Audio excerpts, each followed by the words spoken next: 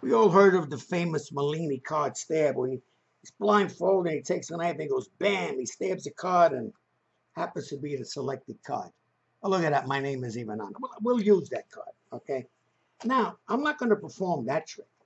I'm going to perform the MARINI card stab without the knife. For example, the three of spades goes inside the deck, someplace in the middle of the pack. Now, I don't shuffle, I don't cut them. I tell the spectator I'm going to toss them up in midair, and with my left hand, I'm gonna toss them, or have the spectator toss the card, and with my left hand, I'm gonna stab that card right at the air. The spectator goes, "Oh, wait a minute, Vinny, you're pretty slick with cards. I think the card is either on the top or the bottom." I said, "Well, no, look, I'm serious.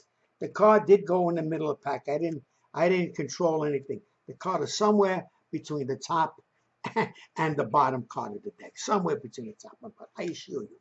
Okay, here we go.